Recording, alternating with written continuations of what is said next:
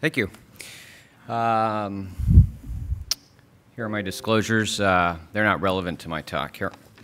So while perioperative injury to the diaphragm, left kidney, and colon can occur during splenectomy, pancreatic and gastric injuries and hemorrhage are more commonly encountered.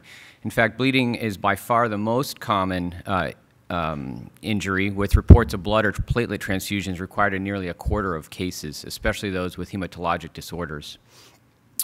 So even though there are many videos, there we are,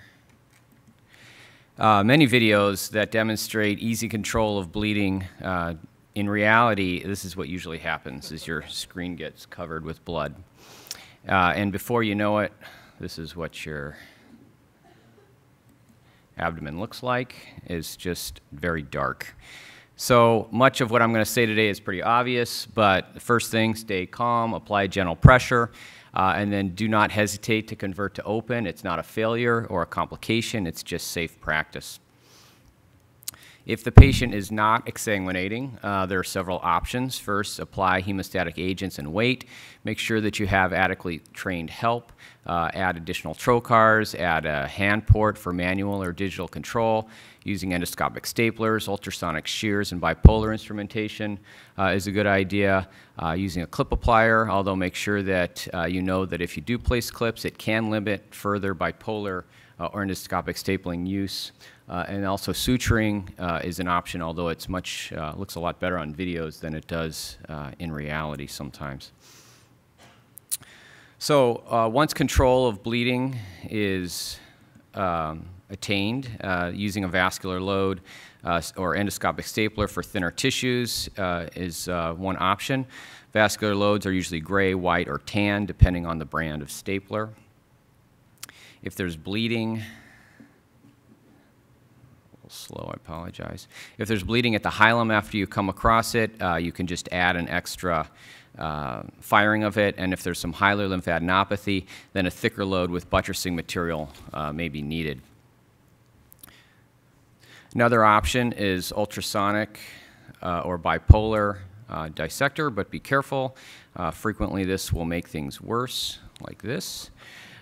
Keep in mind that, like I said before, if you've placed any metal, such as clips or endoscopic staplers, that the bipolar will not work at that point. And then there is suturing, which frequently looks smoother on the videos than in reality, and before you know it, you can have quite a bit of blood loss, so just be aware of that. So next topic is dealing with what to do with an adherent pancreas to the spleen or splenic hilum. In a perfect world, we'd have a nice plane like this in between the two, but unfortunately, and while this is an extreme case, frequently your pancreas can be essentially adherent to the spleen or splenic hilum, as shown here by the yellow pancreas and the orange spleen. So there's lots of options. For transection and closure, it can range from sharp, energy, stapled, with or without buttressing material, fish mouthing, over-sewing the duct, fibrin glue. There does not appear to be a superior technique. All seem to have roughly a 20% leak rate. However, there may be a trend that's favoring stapled closure now. I generally use a thick load, like a black load, usually with buttressing material, and then I also usually place a drain, although once again the literature doesn't necessarily support that either way, so it's personal choice. Gastric injury is the final thing I'm going to talk about. This can occur from either a medial or lateral dissection of the spleen from the stomach or the diaphragm. These injuries can be immediately recognized or delayed from thermal injury. It's important to recognize the location of the fundus off the stomach that can sneak up around the lateral and superior aspect during splenic dissection off the diaphragm.